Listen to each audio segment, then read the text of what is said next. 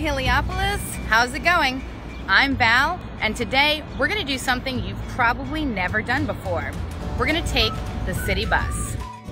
Right now, the bus system is in the middle of some changes. Routes are being redrawn, a new station is being built. It's time everyone reassess riding the bus. It's cheaper than owning a car, it's more efficient, and it frees you up to relax and multitask while you're enjoying your ride.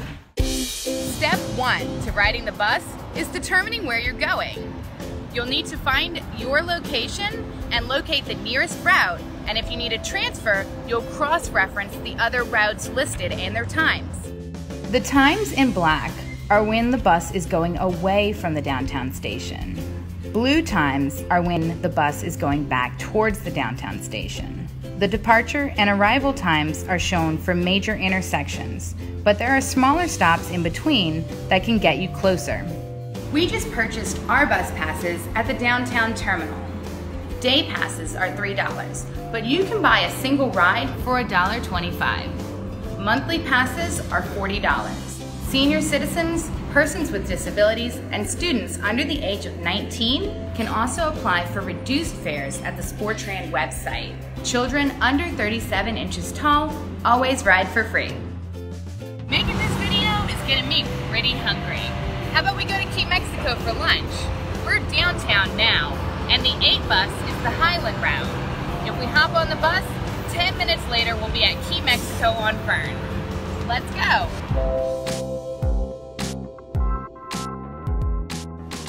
We've selected a 12:45 departure time, and we'll arrive at Key Mexico in about 10 minutes.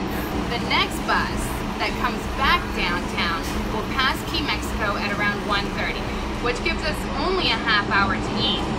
So we'll probably want to wait on the next bus, which comes at 2:30 and heads downtown. That gives us an hour and a half to enjoy our meal and catch the next bus. The buses actually take you through some beautiful neighborhoods around the city. Without worrying about the road or traffic, you can do all sorts of things, checking your emails, and guess what? Texting and writing is totally okay, guys.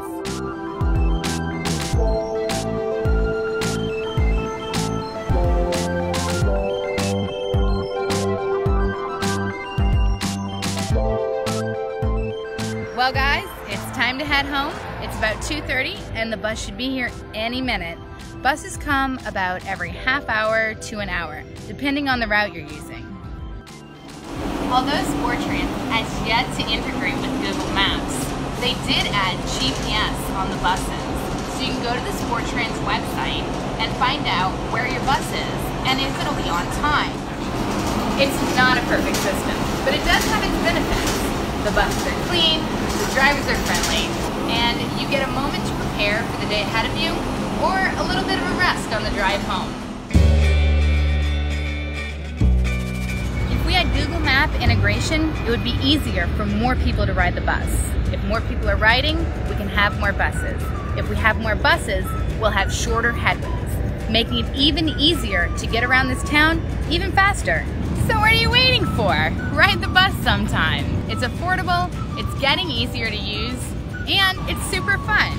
You don't have to pay for gas, you don't have to worry about parking. I'm Valerie with Heliopolis, and I hope you've had a great time watching this video, and I hope to see you on the bus system soon.